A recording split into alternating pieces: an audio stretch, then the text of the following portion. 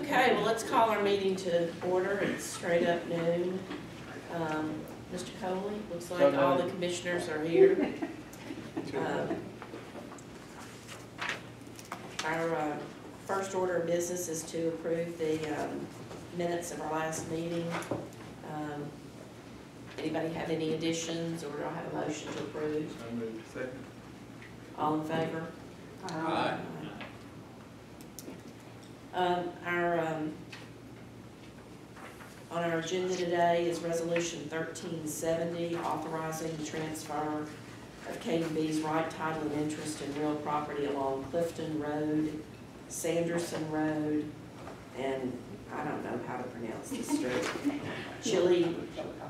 Chillicothe Street to the city of Knoxville. Mentha, would you? Yes, Commissioners, there's some properties along those roads that have been used in our electric system for many, many years. The lines have been really relocated, and we do not need all that property going forward. So let me recognize Julie Childers. She will tell you about the use of that property and what we intend to do with it, subject to your approval.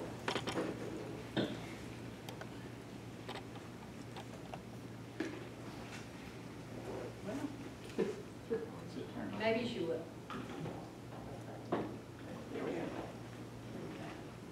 Okay, as Ms. Roach mentioned, we do have 9 parcels located on Clifton, Chillicothe, and Sanderson. This is where we used to have some transmission lines that went down the middle of these properties. Julie, can you speak up? I've got sinus problems. Let me move up. It's like my ears are clogged up. Okay.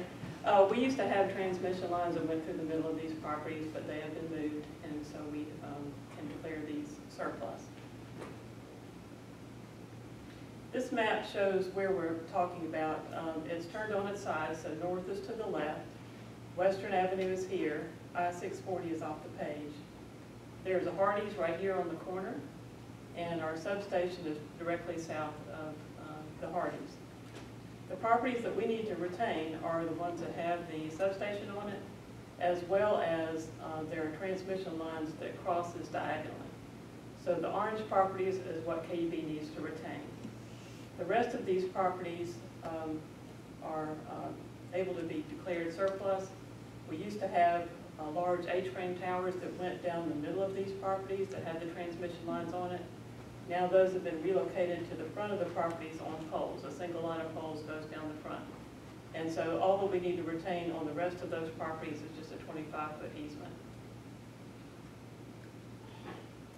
So Resolution 1370 declares these properties as surplus and reserving that 25-foot easement along the front, and allows the President and CEO to transfer a portion of these properties to the city for a public purpose. Are there any questions? So what are those properties known for right now? Those known for residential? So do we know what the city wants them for? They've talked about a couple of different options, maybe some affordable housing, but we don't really know yet. That'd be good. It's a great little neighborhood. It's Yeah. very nice. So it's been sitting there vacant, so it needs to be. That's great. All right, any other questions? We need a motion to approve Resolution 1370 on first and final reading. So second. Is there anyone here from the public that would like to address us with regard to this resolution? If not, Mr. Coley, would you please call the roll? Commissioner Askew. Aye. Commissioner Hamilton. Aye. Commissioner Herbert. Aye. Commissioner Pinnell. Aye. Commissioner Small. Aye. Commissioner Thompson. Aye. Commissioner Warden. Aye. Resolution 1370 is passed. And I recognize Mentha for the President's report. Commissioners, let me take you back several years and talk to you about our grid modernization project. You've heard a lot about our advanced meters that we're already installing, and we're on time with that part of the project. But there was another piece of that that you all have reviewed in your funding plans, and it was about distribution automation. And I'm going to introduce Andrew Himaleski. He's going to tell you about that and the technology advances that will come out of that work. You've already funded this, so this is a project that we're now getting ready to engage in, and it's really exciting for us. Andrew? Thank you, Ms. Roach. Good afternoon, and thank you for the opportunity to provide an update on distribution automation and telecom portions of grid modernization. Grid modernization goes back to 2008 with a business case for advanced meters, and in 2009 we applied for a grant issued by the Department of Energy, which was later awarded. 2010, we began installing advanced meters in a pilot area near UT Fort Sanders and began collecting results. We met the terms of the grant in 2014, and we developed a more in-depth, full-scale business case. As Ms. Roach said earlier, the board approved those funding in 2015. So grid modernization has two main focuses. Meter modernization, which is a 4-year plan that is focused on installation of around 400,000 advanced meters. Today, I'm going to focus on distribution automation. It is focused on the modernization of the communication networks as well as distribution system devices. There's $30 million budgeted for communication upgrades and $10 million budgeted for distribution system devices. As we modernize our communications network, we're doing so with both a fiber network as well as a wireless network. There are a variety of distribution system devices, and as technology advances, more automation is available for our distribution systems. There's a variety of these devices, and I'll speak to a couple examples of these towards the end of the presentation. Communication systems are not new to KUB. We've leveraged these over the last 50+ years. We've leased circuits from providers such as AT&T. We've owned and maintained our own copper infrastructure, and we've leveraged licensed frequency radio. We use a combination of these technologies to monitor and remotely control our operational systems. Some of those examples would be electric substations, gas regulator stations, water pump stations, and wastewater lift stations. As we install our fiber network, we're focusing on eliminating the recurring and rising costs of the leased circuits. We also are working towards eliminating our copper infrastructure. This infrastructure is aging, becoming more difficult to maintain, and more expensive to maintain. Some of this cable is more than 50 years old. We also want to keep the future in mind. We realize more devices will be communicating more frequently and utilizing more data. So we want to make sure we have the future capacity needs capable to meet the future needs. Okay, just an ignorance question.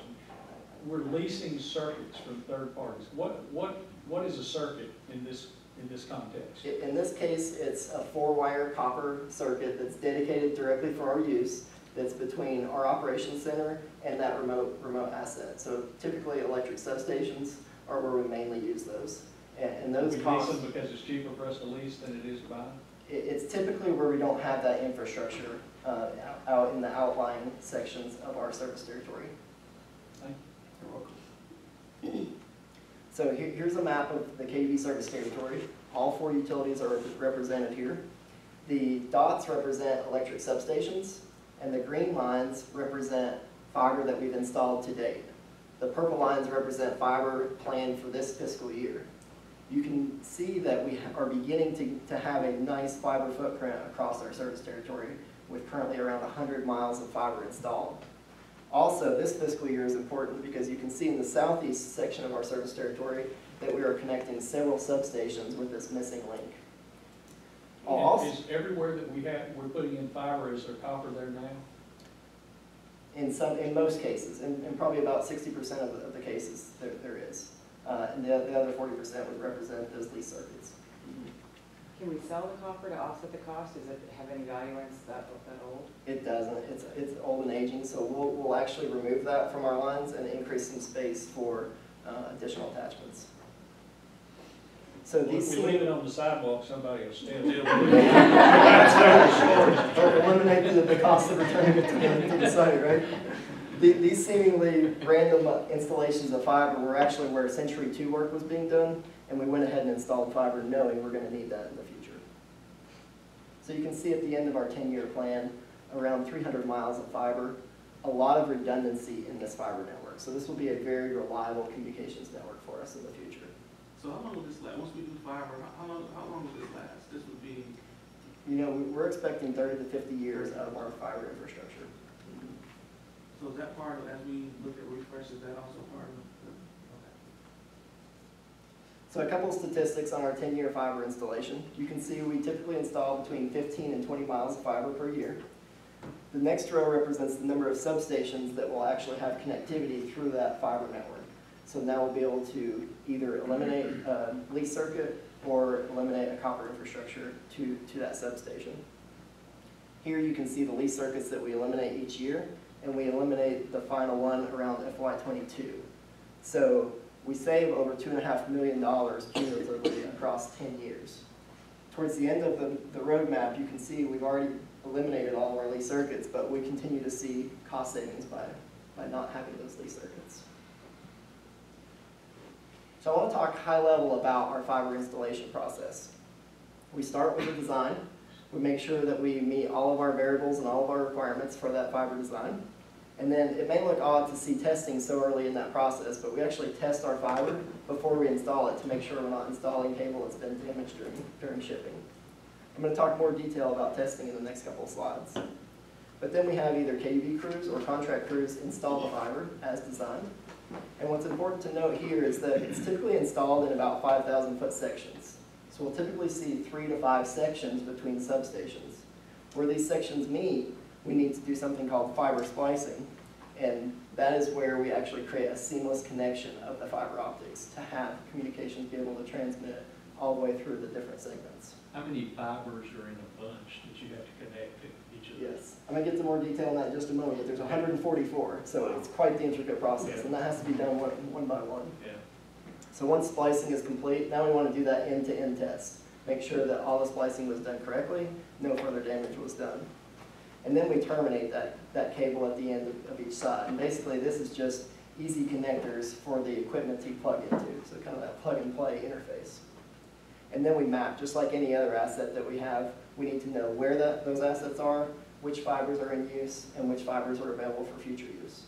And then finally, we just hook up the end equipment. So typically this is some type of communicating device or substation protection equipment that sends and receives data across this cable. So this is a tool that we use to test our fiber.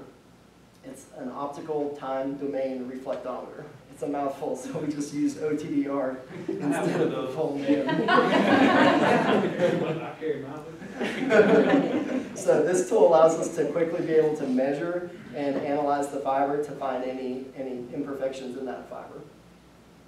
A recent example of using this tool is a line was recently shot with a gun out in part of our territory, and this is not extensive damage. This is about the size of a dime. So imagine this cable 60, 70, 80 feet in the air. It's going to be hard to find that damage. So this tool actually pinpointed that damage to within 3 feet. So we're able to send a crew out and get that repaired efficiently.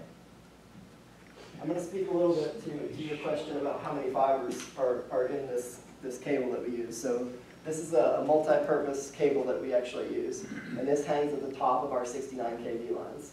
The outer shield protects the lower cables that are the electric conductors and provides the protection from lightning strikes. So it actually is that protection above the other ones. Inside of that, there's 144 of these fiber optic strands that are the width of a human hair.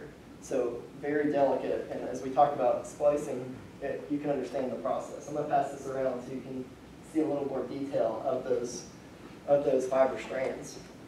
But basically, as those strands are put together, they're put in this machine called a fusion splicing machine.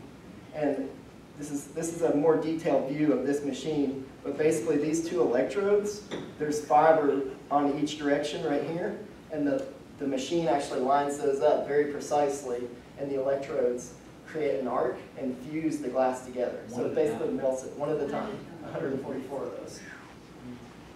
So one thing I want to note here is this is currently done by contractors, and we're going to bring this in-house in the next few months. So we're bringing that skill set to KUB's workforce. Is there, just curiosity, where you link them together, is there a loss of Yes. Well, yeah. Is there less information transmitted on the backside? Right. So it's measured in dBs of loss, okay. And this machine will actually do as well as 0.0 but typically we see about 0.02 of loss is what we consider a good splice. So that's very minimal, 0.02 of a dB, and we can typically handle 10 to 15 dBs of loss between devices. So very minimal, but enough to show up on that OTDR machine so that we can say, okay, well, we know there's a splice case here, it's 50 feet past that, and we can say there's So we know an where issue somebody here. shot. Exactly. Exactly. So this, imagine those 144 strands of fiber being fused together. It needs to be protected and organized. So these are our splice case trays, and you can see that fiber routed around that tray, and that's where it's organized. This piece of the case is the protective case that actually encapsulates it and provides an airtight barrier from outside elements. So that's how we organize and protect our fiber. So I've talked a good bit about fiber. I want to transition to wireless for just a moment. Fiber is a great solution for a lot of what we do, but sometimes it's not the most efficient. Sometimes it can be expensive or timely to install fiber. So wireless can provide some of that last mile functionality to extend our fiber network out to some of these remote assets. It provides some flexibility to those changing assets as new assets are added or sometimes assets are moved. We've leveraged our existing vertical assets to minimize the cost of this infrastructure. And at the end of the day, wireless really just provides another tool to meet communication needs.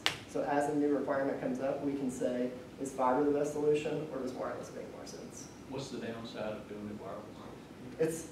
So wireless does do better in the non-electric utilities. In some cases, electric requires the speed of light communication. So across the fiber, we have much faster speeds of communication. And wireless it's still very fast, but it's kind of a step down from that. Is there a problem with data loss on wireless, any type of data loss? There can be, but the network that we're building is very robust and resilient to those types of situations. So here's, again, a map of the KUB service territory, and you can see with a lot less infrastructure, we're touching a large amount of our service territory.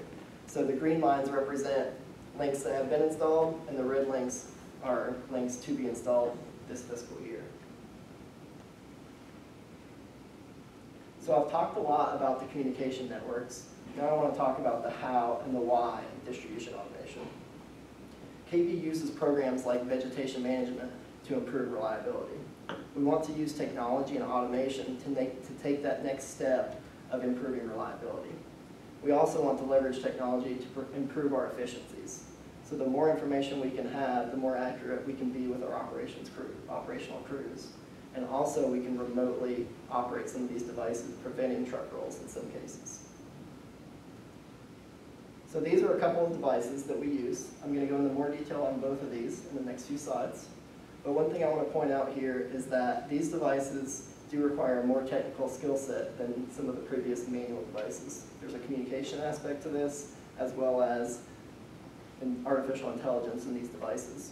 So you'll continue to see KUB's workforce continue to grow technically as these devices are installed. Faulted circuit indicators are a pretty simple device that basically communicate a more detailed location of an issue. So if a tree were to fall on a line, an alarm can come back and say more specifically where this fault may have occurred so that we can route our crews more efficiently to begin looking for that trouble.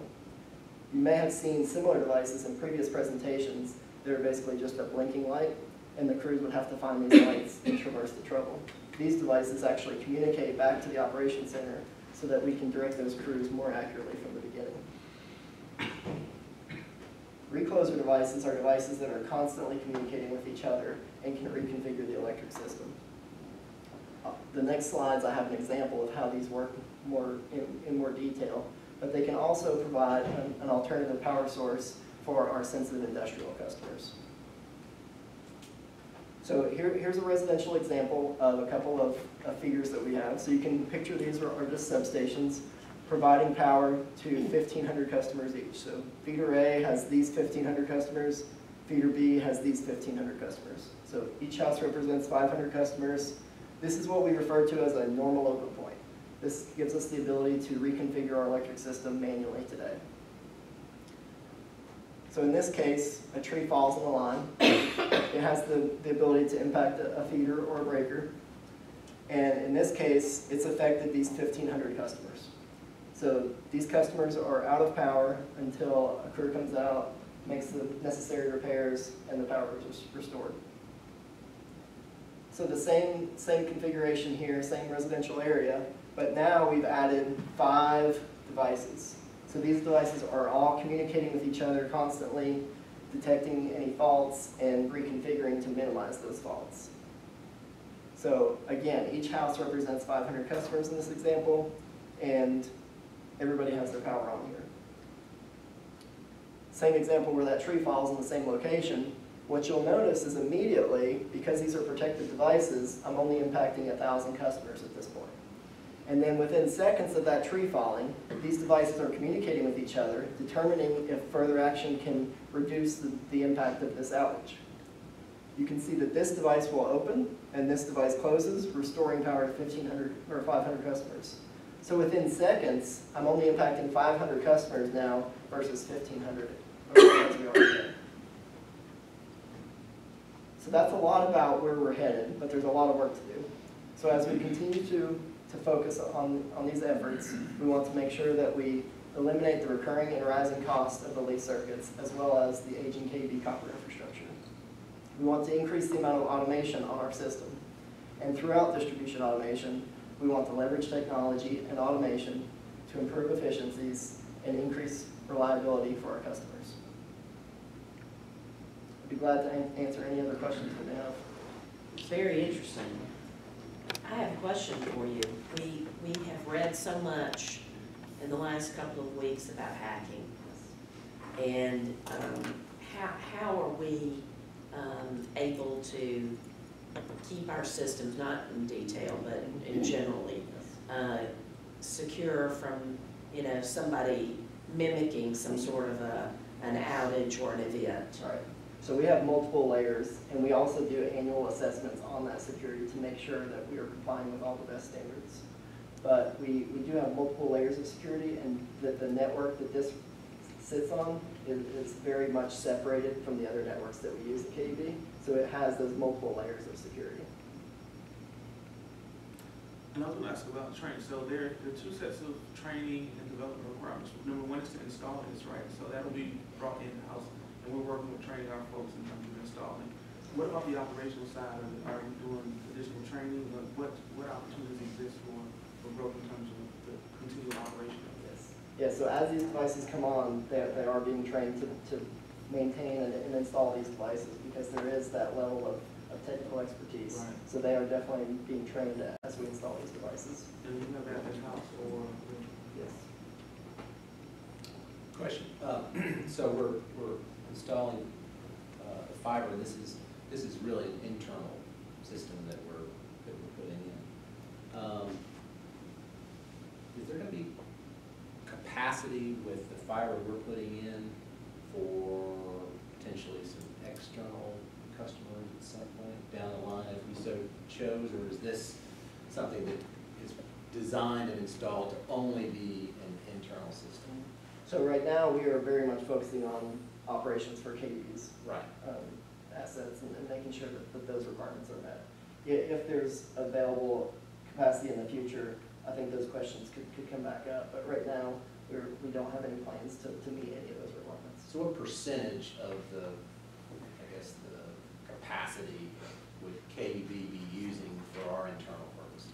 It would be a fairly small percent. I would say less than 20%.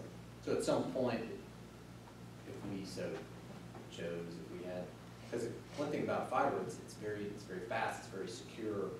It wouldn't be something that would necessarily be maybe a home type thing, but if we had certain valued customers like the University of Tennessee that were needing a high capacity, secure, that could be a possibility.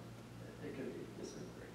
I have a follow-on question to that. So when these are purchased and bundled, if we're only using 20%, but you felt that 80% more was worth the purchase, or they just purchased in 140? There's just a certain size, comes with a certain bundle, and that's just the way it is, so it's, you kind of pick? Well, and the delta cost is so minimal Yeah. that we just wanted to have that capacity. Gotcha. I mean, you're talking pennies of delta cost. Last question. Hearing a lot about the risk of potential for EMP, electromagnetic pulse, North Korea and others that develop these weapons. And obviously we're putting in lots of new circuits.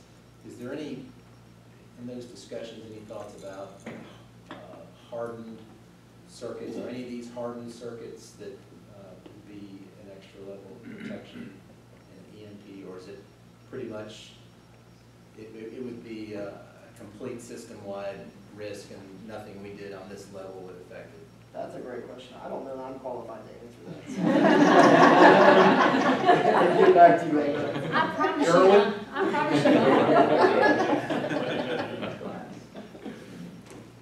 That's a good question. We'll have to check into that. That's a good question.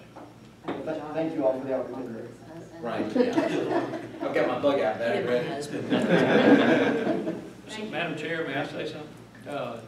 I think this is the first time you've been before us, certainly since I joined the board. Congratulations, that was a really good presentation. It was very, very good. Well done. So I'll just have to confess, it is his first time here, and so I sent him an email yesterday afternoon, and I said, all right, Andrew, don't blow it. I said, you have a bright future here if you don't blow it. So, Well done. of course I knew he would, so thank you very much, Andrew. Commissioners, you hear a lot about our financial issues related to rates and bonds and cost management, but you've also heard us talk a lot about growth. Growth is an essential part of our financial plan. You're going to hear a presentation today, and you're going to hear one next month.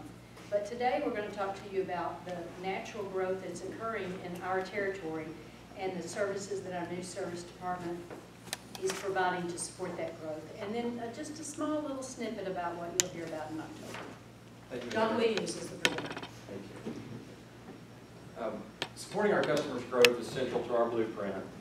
And we oftentimes present to the board updates on economic development projects and industrial customer developments like Lifetime Products, Mercedes Medical Supplies.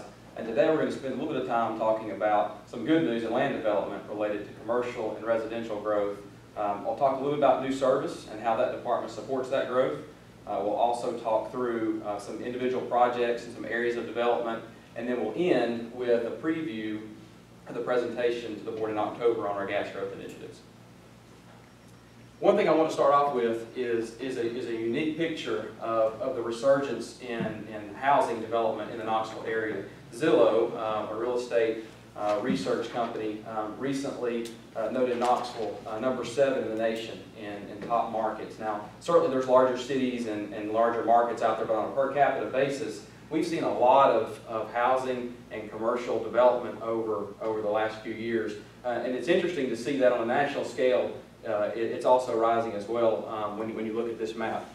And all this work that's coming into our area right now in land development is coming through our new service department. And so I want to start with just a little bit of background as to how they get their work and how they serve our customers in that particular area.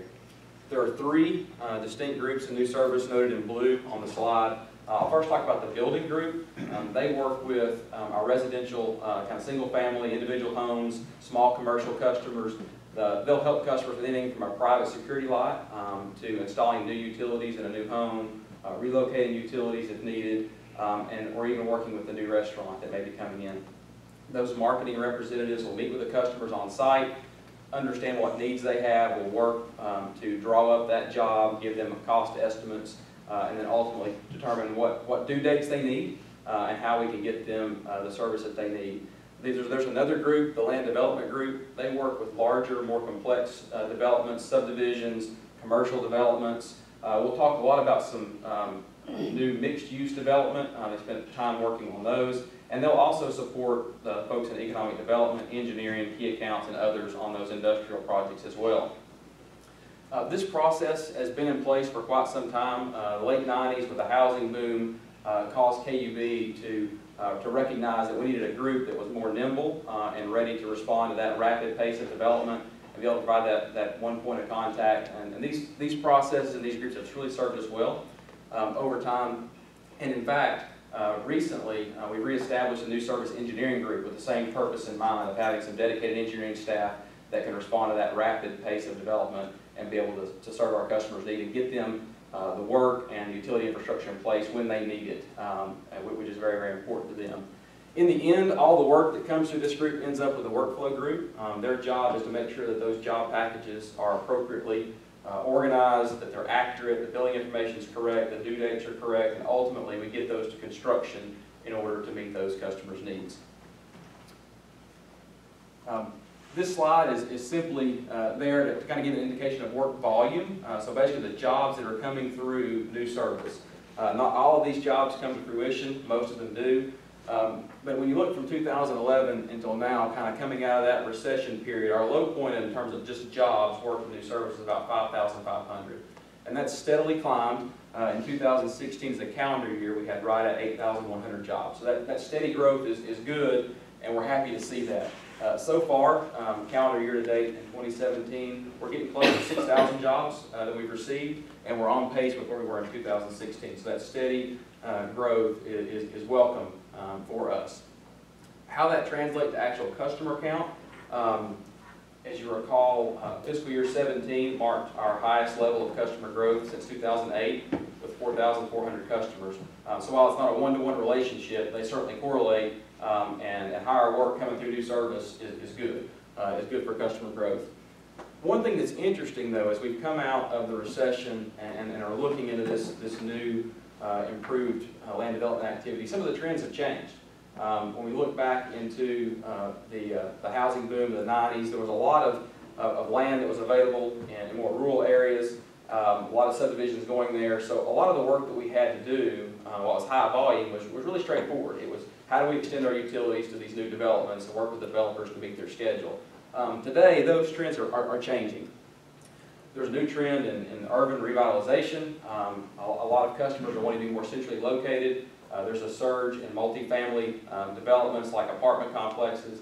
And so all those are causing the way in which we do work and how we interact with our developers to change, which is fine. A lot of times these areas are being redeveloped, such as areas like downtown and Cumberland, where we're going back in the same place something else was. So you've got tighter spaces to work in. Oftentimes, especially working in downtown and other areas, you've got an associated streetscapes project. So you're working with multiple parties and trying to coordinate all this work to best serve our customers and the project they're trying to establish. So one of the places I wanted to kind of start to give a picture of some of these areas is downtown. Just like Julie, I flipped this map over so we could fit it on there appropriately. So north is not top. Actually, north is to the left of the screen. We have east up here with Hall of Fame Drive. To the bottom of the screen is west with Henley Street, the convention center, and then south being the river there. A lot of projects going on over the last 6 years, and the color codes are just simply there to show the various stages of completion of these projects. But what I wanted to point out is there are over 100 projects on this map in less than a square mile area. So a remarkable amount of work within the last 6 years revitalizing downtown. So we see it every day driving around and walking around, but to see it on a map is pretty impressive. Are we blocking off gay now? Is that us or is that not us. No. Good. That is not us, yes. So we are here. There's a few projects I do want to point out. There's a new Marriott hotel being constructed at the old Knoxville New Sentinel site at the corner of Church and State Street. I'm also going to talk about the old Baptist Hospital site, the site of the new Riverwalk Apartments that's being constructed, as well as Regal's new corporate headquarters. And we'll talk about those in just a moment. I also want to go just to the west and talk just a moment about the University of Tennessee campus. Again, a large amount of redevelopment and construction in that area. This map they shared with us is their 2016 campus master plan showing projects. Again, the colors are just various stages of completion. Over 60 projects on this map. Remarkable amount of work. And just some key points they recently completed. Strong Hall, Stokely Residence Hall, Student Union made a tremendous amount of progress and should be completed in 2018. And then kind of past, present, and future work on the west side of the campus is certainly a key area that they're developing as we move forward. So a lot of work on their campus as well. Moving just to the north, Cumberland Avenue. A lot of work there. 4 years ago, Cumberland Avenue looked much different than it does today. Not only for the development itself, but the streetscapes project that was quite significant. Most of the projects on the list are complete, such as the Standard, University Commons, expansion at Children's Hospital, and then there's some additional projects that are current or proposed. When this list is complete, there'll be about 1,400 residential customers added, several commercial customers. KUB's investment in this list alone will be about $1 million, with an expected annual revenue of just over $4 million a year. So a lot of work and a lot of growth going on in these areas. I'd like to shift from talking about the areas to a few projects, and since we're at Cumberland, we'll talk about one that's going on Cumberland, appropriately named the Cumberland. So real quickly, just to orient you with where this is at, this is on the corner of 22nd Street in Cumberland. This is the East Tennessee Children's Hospital employee parking garage, railroad tracks at Volunteer Boulevard, and for those who might remember, there used to be an Exxon station here once upon a time. Fast forward to the summer of 2019, the Cumberland will be there instead. This is a perfect example of the mixed-use development that we're beginning to see across some of these more urban areas. On the bottom, we know that one of several commercial tenants will be the anchor, would be CVS. There'll be a parking garage as well, and then 215 residential multifamily units above that. I do want to also point out here, from a customer growth perspective, there's kind of two things going on here. One, you've got growth in terms of revenue and volume of energy consumed or water consumed, but it does vary a little bit from utility to utility in terms of absolute customers. For example, 215 residential units will have 215 electric meters, will have 215 new electric customers. The water will be master metered. So there'll be one water meter to serve this facility, and that's common for multifamily apartments. So from an absolute customer growth, you'll see electric accelerate a little bit more than, say, water in this particular perspective from an absolute customer count. All said and done, KUB's investment, when this is completed, will be about $170,000 with an expected annual revenue of $450,000 from this particular development. So customer growth is good. Next, we'll shift back to the Marriott. I mentioned that earlier. Again, corner of Church and State, the side of the old new Sentinel facility is here.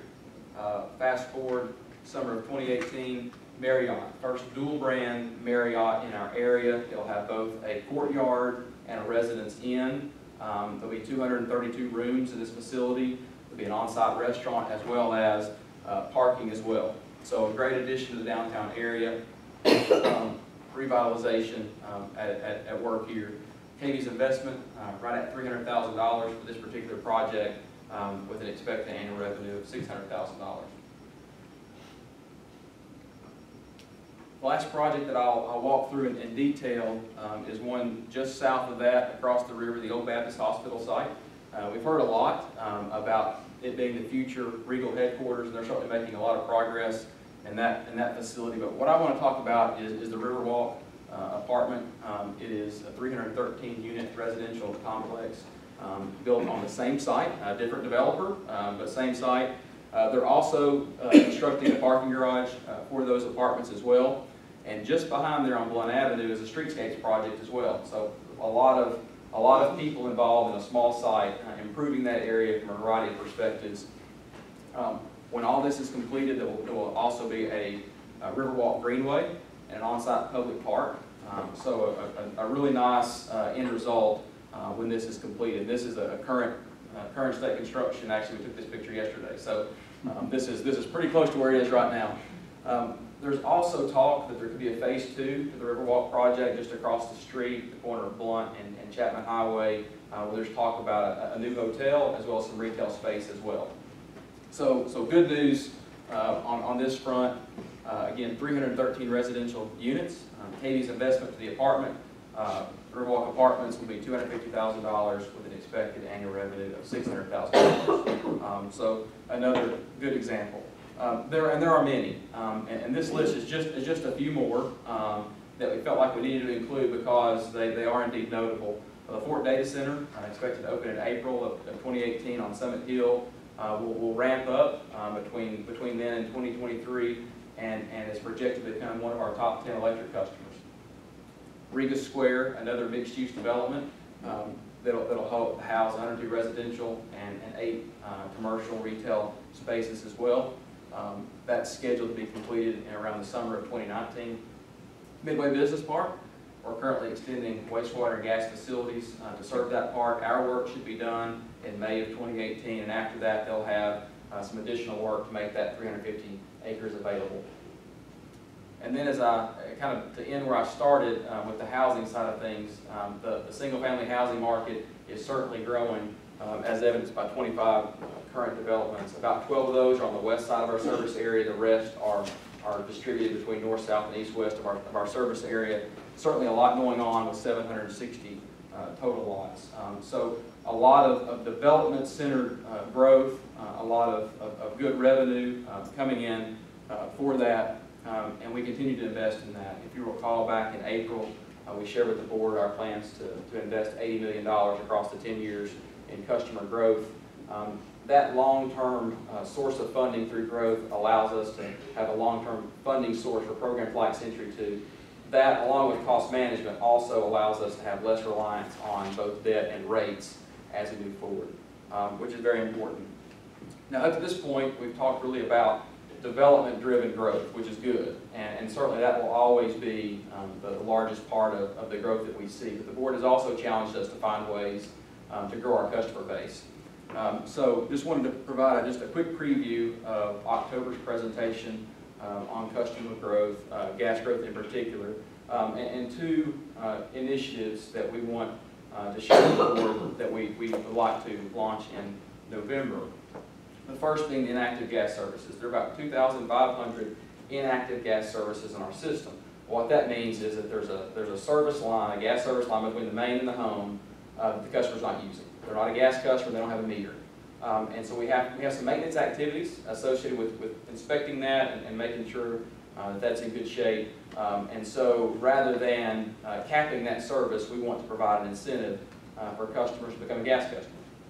And in this particular case, we're wanting to offer a free gas water heater, free installation and free removal of the old water heater, no hassle to the customer whatsoever. We're hoping that this will be an appropriate incentive to get them to want to become a gas customer and at the same time avoid that cost of capping the service and provide them with an energy efficient gas appliance. We also hope that over time they may consider finding opportunities to switch over to other gas appliances. And speaking of that, we're going to also we also plan to unveil a rebate program for gas appliances as well for all gas customers. And what this would do is provide the customer with a rebate incentive that would incent them to switch from an electric appliance to a natural gas appliance, such as a water heater or a range or a dryer or whatever the case may be. But in terms of gas, didn't we already cap a whole lot of folks? Because I remember those of us who weren't using gas, I thought we had capped them, and then if we wanted to then reactivate it, we had to pay a fee or pay a charge. I'm not sure of the history of that. I do know, depending on our maintenance activities, if there's a gas service that's not in good repair, then they may have capped those. I know currently, we looked to see what the current list was. It's about 2,500, but I'll check on that. I'm not sure of the history of that. That's a good question. Okay. Yeah.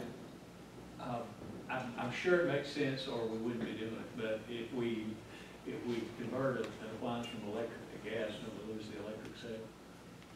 Yes and no. You also have. I mean, they'll still be using electric lights and all, but they use less electricity and they use gas that they haven't used. Is the delta good? An incremental amount of margin, but we view it as we're willing to give that up to get the gas customer. The margin's better on gas. Potential for a new gas customer is another utility's electric customer.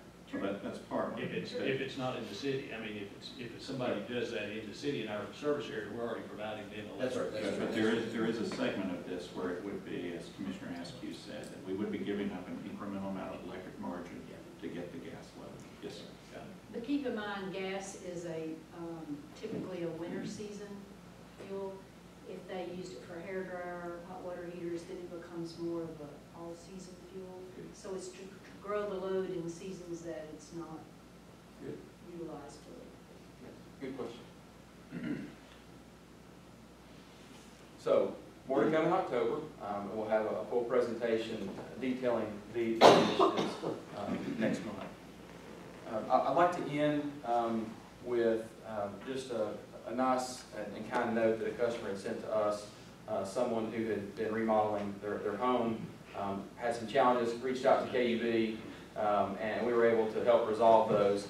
As we work through the increased volume of development and renovations and all those things, we have to keep our eye on the ball of customer service and keep that at the front of what we do. And this is just a good example. I wanted to share with the board kind of validation of the hard work and the professionalism that our employees provide to our customers each and every day. So with that, I'd be glad to answer any questions you may have. Is it a true statement that gas is cleaner than electric? From an environmental perspective, yes. And the easiest way to think about that is oftentimes electric will use natural gas in its generation.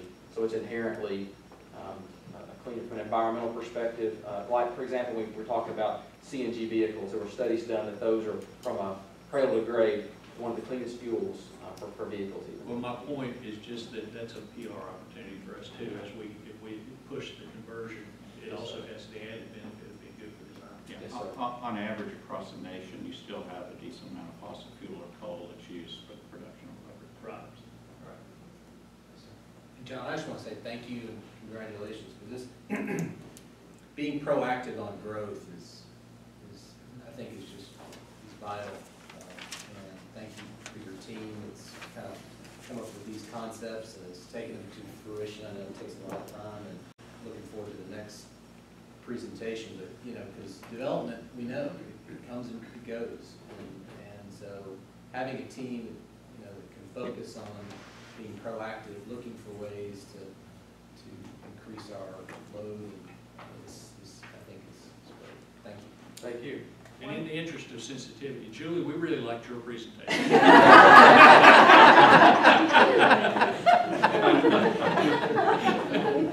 Thank you very much. I have one more comment, I guess. I wish I had written down all of the numbers when you said this, we've invested $150,000 here and our revenue is going to be $400,000. Do you have a number where you have the total investment of the projects and then the total revenue? I mean, I know you have it We somewhere. can get that for you, absolutely. Be glad to get that for you. Curious. Is it generally on the order of the same, like 3 times, or I guess it probably. It does vary. Money back in It does vary. Pretty dang good. Yeah, it does If vary. they are locating where we already have facilities, our investment is low. If they're locating miles away, then we have to invest more. Yeah. So many projects are more economically profitable, so the word profit, than others. But when we're in these dense urban areas, it's very good for business. So the urban areas offset, of course, those other costs. Then. So yeah, I'd love to see that. Yes, we'd love to. Commissioners, I'll start out with a compliment, and that is to Mark Walker for the sale of the bonds. So you don't have to give me one at the end, we'll recognize it now. We had very favorable rates, and we'll give you the report. Commissioners, I am glad to, close out the presentations today with good news. You may recall the board did authorize us to sell $97 million in bonds back in May as part of funding this year's utility system capital budget. After the board approved it, we took it to City Council in mid-July, and they authorized it as well, and we sold bonds just late last month. We actually sold through public competitive sale. That is our process, our standard, how we sell bonds here. We didn't receive quite as much interest or as bids on the bonds as we have in recent years, but we did receive very good rates, much lower rates than I was expecting actually on the date of the sale. And compared to what we budgeted, when we put the bonds into our plan back in the spring, we budgeted an interest rate of 3.75%. And as you can see, the bonds actually sold much less than that, ranging from a low of 305 to a high of 309, so a relatively tight range. But compared to what we budgeted, we obviously are going to achieve some savings. Throughout over the life of the bonds, which are 30 years, we'll have $14 million in less debt service payments, which is a big deal. And then over the course of the 10-year plan itself, a little bit shorter time frame, about $7 million in savings. So that's $7 million that basically our customers won't have to pay when it's all said and done. So a good thing. Also to point out that our high-quality bond ratings from Moody's and Standard & Poor's were reaffirmed or affirmed as part of the issuance process as well. So that's all good news. Now I've got 8 more charts here that are actually 9 that I'm required to show you in accordance with our debt management policy. There's 2 for each system. I'll try and go through them fairly quickly. So be careful what you approve in policies. It can lead to long presentations. On our electric bonds, we received a total of 8 bids, and which is pretty typical for what we've seen in electric in the past couple of years. The low-cost bid was for Hilltop Security at 3.083%, so roughly 3.08%. Hilltop is not a name that I actually recognized, and so I researched it a bit. It's the former Southwest Securities, if you know that name. Southwest Securities actually have bid on our bonds over the years and actually was low-cost bidder on a couple of series over the past few years, but it is now Hilltop, and they did get awarded the electric bonds. Just looking at it from an electric system perspective, 3.08 versus 3.75, what we budgeted. Electric system is about $6 million in savings over the life of the bonds. Looking at our total electric bond profile, what we have outstanding, including the new issue, we now have $306 million in outstanding electric division debt that matures over a period of 30 years. Now about 46% of that, or $141 million, will be retired over the next 10 years in accordance with this long-term schedule here. Do want to point out the interest cost associated with that is $133 million. That's equivalent to an average rate of around 3.6% on the total electric debt. For the gas bonds, a total of 6 bids. Raymond James was the low-cost bidder at 3.085%. And for the gas system, that equates to savings of about $2 million over the life of the bonds. Total gas division debt over the next 30 years to be repaid is $119 million. That equates to a debt ratio of 35% for the gas system. About 57% of that, or $68 million, will be paid off in the next 10 years. For the water bonds, a total of 5 bids. So 3.05% was a low-cost bid, and that went to Morgan Stanley. Water system savings over the life of the bonds is around $3 million. For total water outstanding debt is now $185 million over the next 30 years. That equates to a system debt ratio of 50%. Interest cost on that is $91 million, and the weighted average cost is 3.54%. And last but not least, for wastewater, the $25 million wastewater bond, we received 5 bids as well. Low-cost bid 3.09 from Raymond James. So Raymond James was awarded 2 series of the bonds, the gas and the wastewater. And for wastewater in total, we now have $525 million in outstanding wastewater debt. That's a system debt ratio of 63%. And of course, we've talked to the board and shown you a plan that we intend to bring that down over time. The interest cost, $307 million. Because wastewater was spread over a longer period of time during the course when we were issuing bonds for Century 2, only 27% is due to be repaid over the next 10 years. Our debt management policy that the board has approved requires at least 20% to be paid over the coming 10 years. So we are in compliance with that. And then just to close out, last slide I have is just to review for you the professional fees associated with the issuance of the $97 million in bonds, and you can see it listed by the various firms that were involved in the issuance process, including Moody's and Standard & Poor's for their ratings. Total $507,000, that's about 0.5% of the par value of the bonds, which has been historically consistent with what we've paid as a percentage of the par value. I'll point out that the fees paid to Cumberland and Bassberry and Sims are established in terms of contracts that we have in place with both of those firms. And then Moody's and S&P sort of charges what they feel is appropriate. And then you see Regis and some other miscellaneous costs. So, that's all I have. I'll just, well, one other thing, and I always forget this. In front of Chair Herbert is the bound official statement of the bonds, which has all the details that you would like to know about it.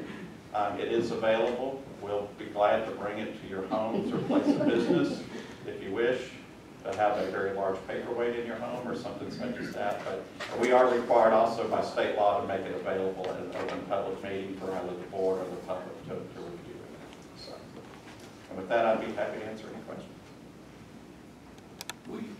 This, again, I can't remember, I've been on the board for a year and a half. Do we borrow money, flood bonds every year Yes. In some systems. in one system? Okay. Yes. Gas is the only one that we're really in a pattern of every 2 to 3 years, but the water, wastewater, and electric, we're in a pattern of doing it every year. My point is the graphs show where we'll be paid off on what we have now, but That's next right. year we'll be adding some. You'll be layering some more onto there. Yes, sir. That's right. That is correct. Thank you, Mark. Thank you. Next, we have the nominating committee report from Commissioner Thompson. The nominating committee received 16 applications for the term beginning in January. The nominating committee has reviewed the applications and will conduct interviews later this month. Pursuant of the city charter, at least 5 candidates will be submitted to the mayor and will be nominated, and will nominate those candidates at next month's meeting.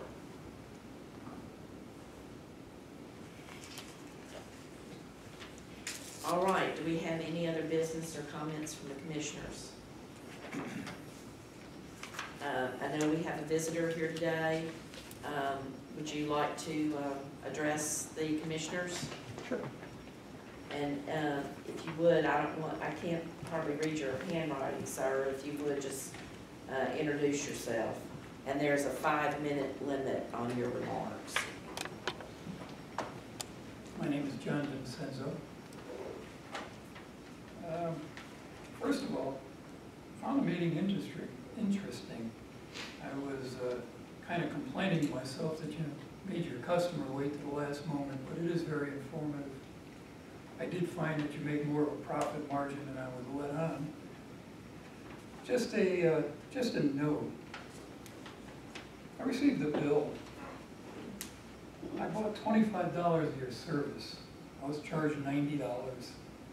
I bought no water, just bought some electricity in our house that I'm working on. 75% of my bill is your fees. You call them basic fees. I don't know how basic they are, but they're kind of eating up your customer. You made mention of converting the gas. I won't convert the gas. I'd like to. I've used gas most of my life. Why would I? You're going to charge me another fee. I conserve energy. My wife and I both, we conserve water. I can charge the same fee. Doesn't make a lot of sense to the customer. I guess I'd like an explanation of what this basic fee is and why you feel 75% of my bill is proper. I think the first thing that popped into my head is, how much of your total sales is basic fees? It can't be 75%. Why am I being charged so much when I didn't use your product? If Walmart were the only shop in town, and I decided to go on vacation in a month and they sent me a bill anyway, I probably wouldn't pay it. I paid your bill. That's it. Thank you very much. There's someone here from the staff that will be discussing that with you, and we appreciate your We already attendance had the tonight. discussion, and she kind of said the same thing I got from your billing department. Now, I'm here because I was told I have to be here before I go to Utility Commission, trying to explain how you can justify a fee, a basic fee. Basic fee to me is basic care. Well, I think you just heard about all the investments that we make in order that you I- can plug in and turn that switch. I understand, and I think that's wonderful, but you're investing $250,000 and getting a monthly, or yearly, I'm sorry, of $600,000. That's not what I was led to believe when I spoke to your building department. That's it. Thank you very You're much. welcome. Anyone else here that wants to address the commissioners? Before we adjourn, I want to share some good news. I was pleased to attend the YWCA Tribute to Women last Thursday night. And I think we had reported that Leslie Hartzell was a nominee, and she was the winner in the business and professional leadership category. And a lot of people don't really realize this, but there is an out-of-town panel that judges this. So this isn't some, slap your buddy on the back type award. Somebody else is judging these things, and was very proud that Leslie was the winner. But the other proud moment I think that we experienced last Thursday night was Nikisha had won that same award last year, and she got to present the award to Leslie. And so it was doubly sweet for both of them to be recognized, and we're so pleased with what both of you do here at KUB and make us very, very proud. Thanks. Snaps.